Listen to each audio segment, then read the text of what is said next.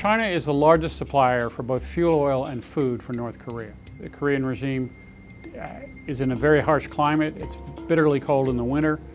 They have a big problem with flooding in the summer, so they don't grow enough of their own food, so they're very vulnerable.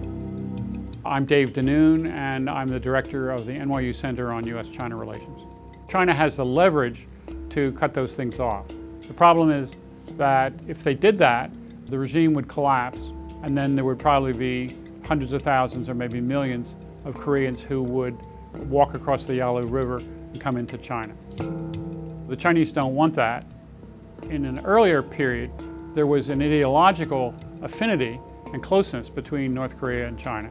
Now that China is more pragmatic, they're less willing to cooperate with North Korea, but they're worried about a North Korean collapse. So I would say it's the collapse of the government, the possibility of a large number of refugees, the possibility of political chaos that is the biggest concern.